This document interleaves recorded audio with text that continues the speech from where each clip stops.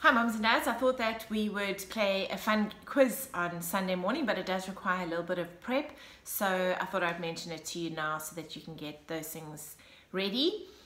The way the game works is that you will divide your family into two.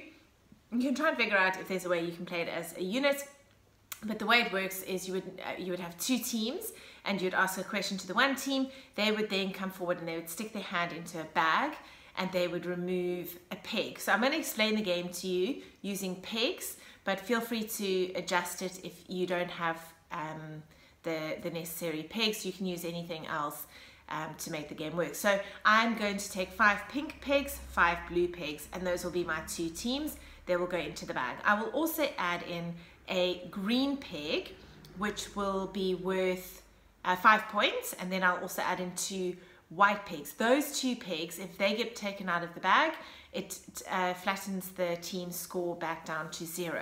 So the way the game works is you all those pegs go into one bag. You ask a question. If they get it right, one team member can come up and take a peg out of the bag.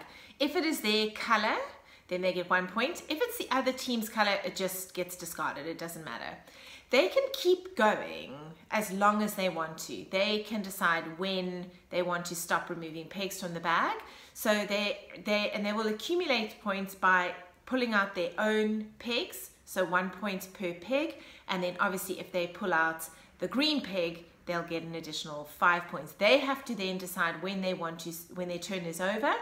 Obviously, there's the risk of them pulling out the white peg and their score will go down to 0, and it automatically then, their turn is automatically ended and it'll go to the other team. I've used in the past, instead of pegs, we've got a box of poker chips, so those have worked quite well, but it basically has to be something that feels the same, that they won't be able to feel around and differentiate between the different values of the pegs. So that's what we're going to do on Sunday. It's a lot of fun. The kids really enjoy, so please do prepare for it and put the effort in. It's a lot of fun, and I hope that you'll be able to get some good discussion also going over the passage as you ask your kids the questions.